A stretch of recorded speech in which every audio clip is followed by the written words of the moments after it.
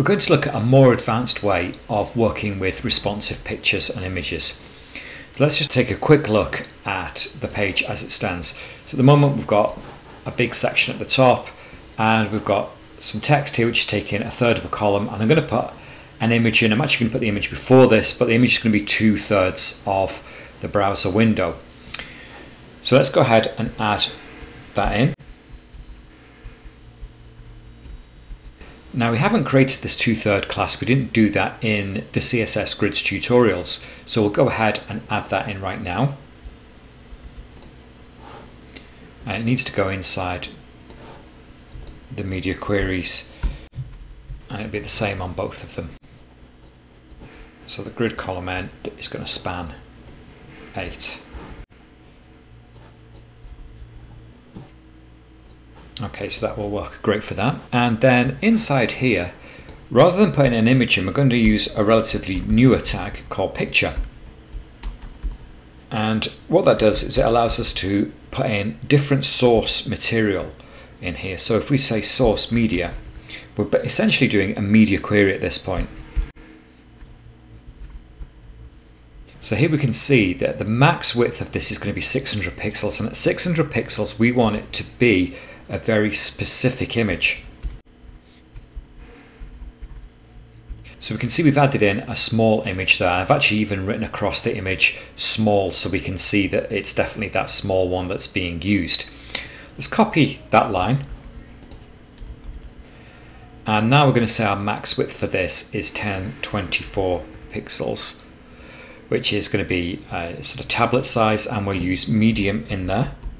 So now we have the medium image, and we can see there it's got medium written on it.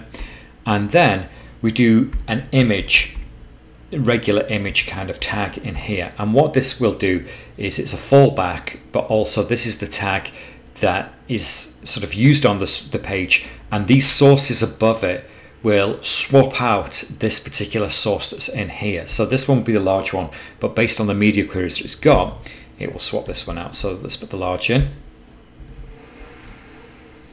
And if I just hover over that, we can see that is the larger image. And then we put the alt on here, and the alt will be applied to all of them. And also, if you want to put a class, we put the same class, and the class will be applied to all of them. So we're going to use the RSP class that we've previously used. And that just sets the max width to 100%. Okay, so let's take a look at this and see it in action. Let's save the page. And inside here, I'm just going to right click and inspect it. And we're going to look at it now through responsive, and we can see that with the responsive view, so as we drag in and we take it down past 1024 pixels to make it smaller than that, we see it swap out, and we now have the medium image. We go down further and we have the small image for the small size. So the good thing about this is that it's a little bit more progressive, and it means that people on very small screens will never load the larger image.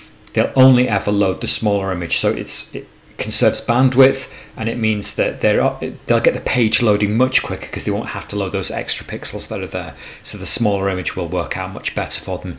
So it's a much more enhanced way of delivering images and content to your screens, and enabling it to have a very good responsive look across all devices.